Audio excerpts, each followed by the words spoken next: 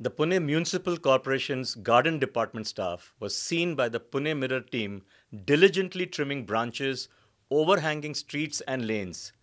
This work should have been completed before the monsoon season, as heavy rains often lead to fallen trees which can injure citizens, damage vehicles, and obstruct roads.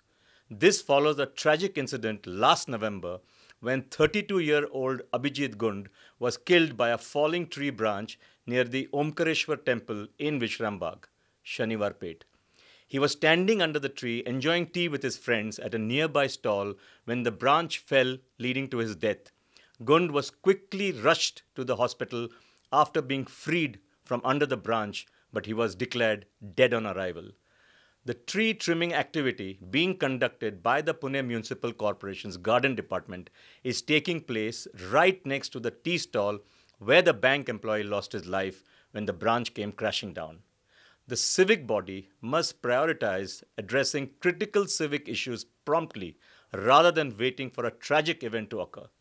Delaying action until a serious accident results in injuries or fatalities is both irresponsible and unacceptable. Share your thoughts in the comments below. Stay tuned for more news and updates. I'm Prince Chaudhuri for Pune Times Mirror.